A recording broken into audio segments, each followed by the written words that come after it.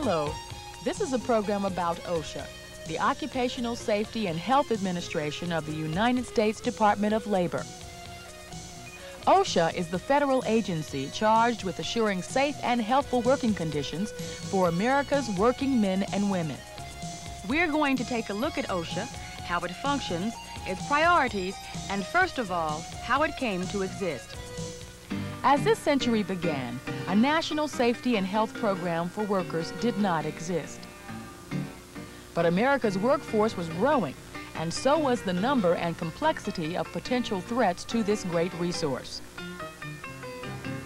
Some of the very first job safety and health regulations came in New York in response to the tragic Triangle Shirtwaist Factory fire in 1911.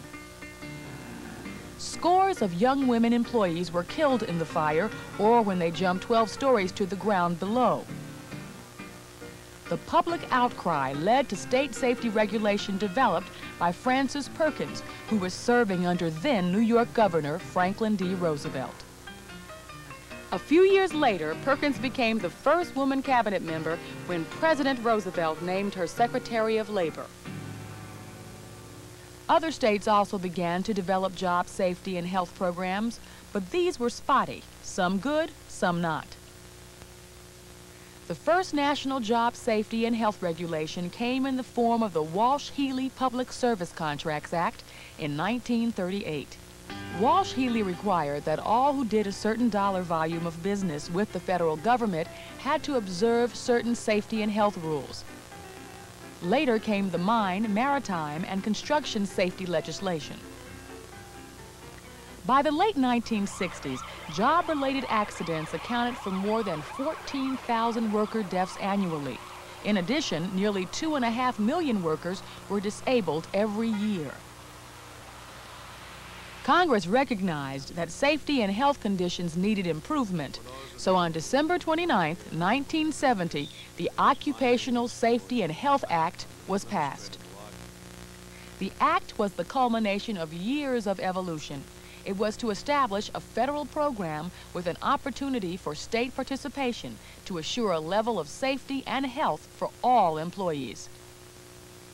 In passing the Occupational Safety and Health Act, Congress created 3 new agencies. First, it established OSHA itself within the Department of Labor to set and enforce job safety and health standards. Second, the OSHA Act created NIOSH, the National Institute for Occupational Safety and Health, to conduct occupational safety and health research. NIOSH, an agency in the Department of Health and Human Services, also is mandated to do long-term safety and health educational programs. The third and last organization established by the OSHA Act was the Occupational Safety and Health Review Commission. The Commission is an independent quasi-judicial agency that reviews employers' contests of OSHA enforcement actions. This video is about OSHA, so let's take a closer look at that agency's 2 principal functions: standard setting and enforcement. Standards are mandatory federal rules that prescribe conditions, practices, or controls designed to protect employees against safety or health hazards, and thus against job-related injury or illness. To ensure both effectiveness and fairness, the setting of standards is very comprehensive. It all starts with an initiative from one of 5 sources, starting with OSHA itself, public petition, referral from other federal agencies, recommendations from a standing advisory committee, or finally, OSHA standards may originate with recommendations from an ad hoc advisory committee appointed for a special purpose. There are 2 standing committees, the National Advisory Committee on Occupational Safety and Health and the Advisory Committee on Construction Safety and Health. OSHA has had ad hoc committees on topics such as agriculture, skin hazards, and on the chemical methylene dianiline, MDA. Both types of committees, standing and ad hoc, include representation from affected groups, including industry, labor, the public, and state agencies. Once a standard has been initiated, OSHA gathers information from various sources, including the public. Options to get input include appointing an advisory committee hearing to study the issues or publishing an advance notice of proposed rulemaking. Next, the proposed rule is issued for public comment in the Federal Register, the government's daily newspaper of official notices. The public has a set time limit, usually 30 days, to provide any information about the proposed rule to OSHA. That information can be presented as part of the next optional step in the setting of standards. A public hearing on the proposed rule presided over by an impartial administrative law judge. I'm here to conduct these hearings in an orderly and fair manner in the rulemaking process. As part of that commitment, FMI's members are prepared to identify hazards that affect our workforce, to educate employees about such hazards, and to train employees to deal with them.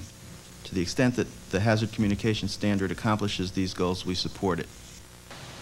All of the information gathered becomes what is known as the public record. On the basis of substantial evidence in that public record, the agency develops the final rule, which is also published in the Federal Register. Typically, OSHA provides a period of time for the public to become familiar with the requirements of a new standard before it becomes effective. This can be anywhere from 60 days to 2 or 3 years, depending on the difficulty the agency expects employers to have in meeting the new requirements. The Federal Circuit Courts of Appeal are responsible for hearing challenges to OSHA standards. Anyone adversely affected by a new rule or standard may appeal within 60 days after the final rule is issued. On occasion, OSHA may determine that employees require immediate protection from a grave danger. OSHA then issues an Emergency Temporary Standard, ETS, which takes effect immediately. The ETS may also serve as a proposed standard, subject to the regular comment review and hearing process. Employers must be familiar with any standards and record-keeping requirements that apply to their workplace, and employees must comply with rules and regulations that apply to their work. Even if a specific standard for a work practice does not exist, employers are responsible for complying with the Act's General Duty Clause, which requires employers to provide a workplace free from recognized hazards that are causing or are likely to cause death or serious physical harm. As part of its safety and health regulations, OSHA also requires some record-keeping by covered employers. Most establishments must keep a log, a supplementary record, and an annual summary of occupational injuries and illnesses. Some industries with very low injury and illness rates are exempt from the duty of record-keeping. Also, some specific OSHA standards, such as asbestos, have additional record-keeping requirements. Workplace accidents resulting in death or at least 5 hospitalizations must be reported to OSHA within 48 hours. OSHA also has several posting requirements for job safety and health information. First, every workplace must display the general OSHA information poster, which tells employees about OSHA and about their rights and responsibilities under this Act. Employers also must post during February the injury and illness log summary for the previous year. Summaries or copies of other OSHA notices, such as citations or variances, also must be posted. OSHA requirements allow employees access to several company records, including those covering exposure to hazardous materials, medical surveillance, and information gathered for NIOSH-related studies. Finally, the Hazard Communication Rule requires that employers inform employees about hazardous chemicals in their workplace and the proper precautions to take. This far-reaching rule requires training programs, proper container labeling, and the availability of material safety data sheets which provide details about each hazardous chemical product handled or used by the employer. In addition to setting standards and rules, OSHA also is charged with enforcing them through workplace inspections. Workplace compliance visits are conducted by highly trained federal or state safety and health officers. In nearly all cases, inspections are conducted without prior notice. At an opening conference, the compliance officer explains to the manager the purpose of the visit, the scope of the inspection, and presents employee complaints, if any are involved. Employees making complaints can remain anonymous if they request this. An authorized employee representative is invited to the opening conference and may also accompany the inspector and a management representative on the actual inspection. During a walk-around, the compliance officer observes work conditions, consults with employees privately if needed, takes photos and instrument readings for the record, and examines other written records, postings, and required logs. If the compliance officer is an industrial hygienist, he or she takes air samples, scrapings, or other samples. These samples are then properly packaged and sent to OSHA's analytical laboratory in Salt Lake City for the most accurate measurement possible. During the walk-around, hazardous working conditions are identified and corrective action is discussed. Some corrections may be made immediately, and that will be noted in the compliance officer's report. However, even if a violation is corrected during the inspection, it may be cited. At a closing conference, the compliance officer discusses general working conditions, notes probable citations, and discusses the time needed to correct hazards. This includes violation of record-keeping requirements, as well as violations at workstations. The taking of samples can be listed, but results of analysis are not yet known. The appeal process is described, and the possibility of penalties is discussed. However, the amount of any proposed penalties is not discussed. Only the OSHA area director has the authority to propose penalties, and only after he or she has received a full report. Citations issued by the area director detail violations and propose dates for hazard abatement. Any proposed fines are based on OSHA's categories for standards violations. Types of violations include the other than serious category, followed by serious, willful, repeated, and failure to abate. Proposed fines, which are based on the severity of the violations, can range from a few dollars for other than serious violations up to $70,000 for willful or repeated violations. Failure to correct prior violations may bring a civil penalty of up to $7,000 for each calendar day the violation continues beyond the abatement date. The proposed penalties are based on the gravity of the violation, good faith of the employer, the size of the establishment, and on previous OSHA inspection history. Employers may meet with the OSHA area director to discuss citations and proposed penalties. We can get him on that then? Yeah. Citations and proposed penalties can be revised through settlement agreements, thereby avoiding prolonged legal actions and gaining speedier correction of violations. If an employer needs more time to remove a cited hazard, the company may file a petition for modification of abatement, which details steps underway to complete the abatement. When a settlement can't be reached, the employer may contest, filing a formal written notice of contest with OSHA within 15 working days after receiving the citation and notice of penalty.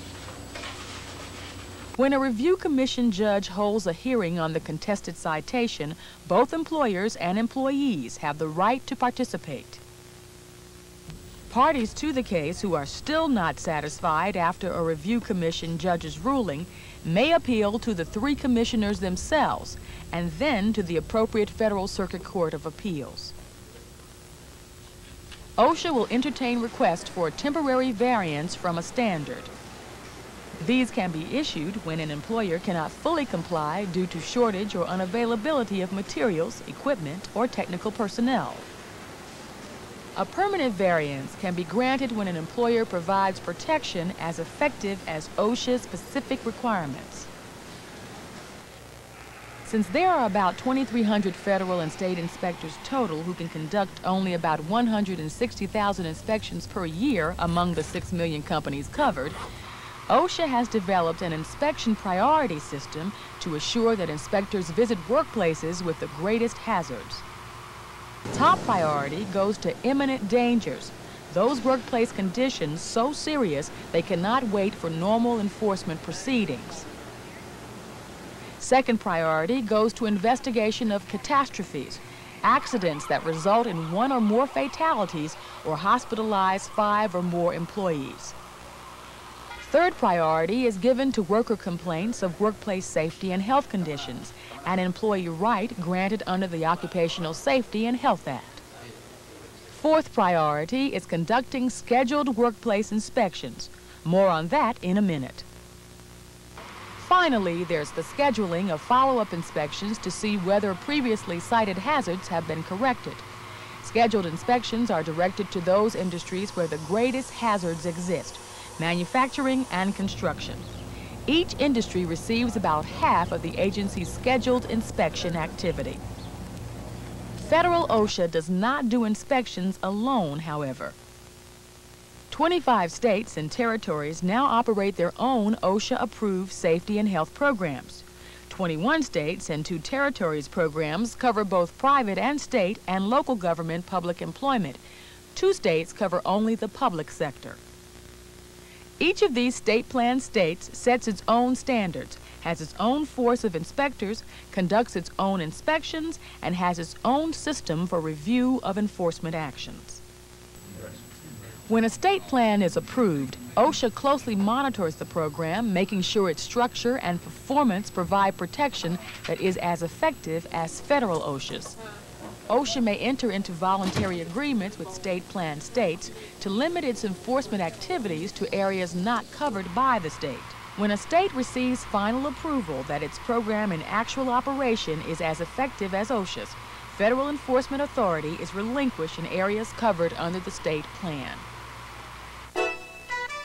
Working conditions in mines, airlines, interstate trucking, and nuclear power facilities are to a large extent covered by the regulations of other federal agencies.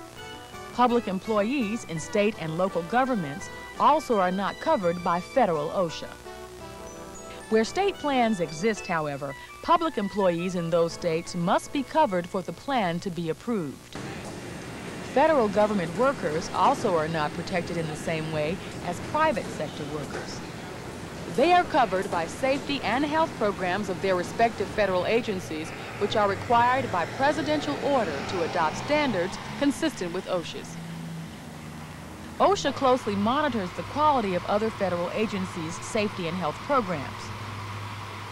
OSHA goes beyond setting and enforcing standards with a wide variety of programs that help employers and employees help themselves in providing safe and healthful workplaces. OSHA's consultation program provides a free, confidential service mainly to small businesses that can't afford equivalent commercial services. OSHA provides funds to states to pay for professional safety and health consultants to make worksite hazard surveys that allow small business employers to identify and eliminate or control hazards. The requesting employer must correct any serious hazards or situations of imminent danger that are found as a result of this consultation. Companies can also participate in OSHA's voluntary protection programs, VPP, which are based on the cooperative and effective use of comprehensive safety and health programs. Upon OSHA approval, VPP participants are removed from routine scheduled inspections, but are still subject to complaint and serious accident investigations and periodic VPP on-site visits. There are 3 VPP programs. An entry-level program called Merit allows a company to work with OSHA to improve its existing safety and health plan. With success, merit companies can join the elite participants of VPP at the STAR level. STAR is the most demanding of all OSHA voluntary efforts and assures full employee protection. A VPP demonstration program allows an employer to explore VPP activities in industries for which STAR requirements may not be appropriate. OSHA also supports training and education programs through New Directions funding grants to a wide variety of employee and employer groups.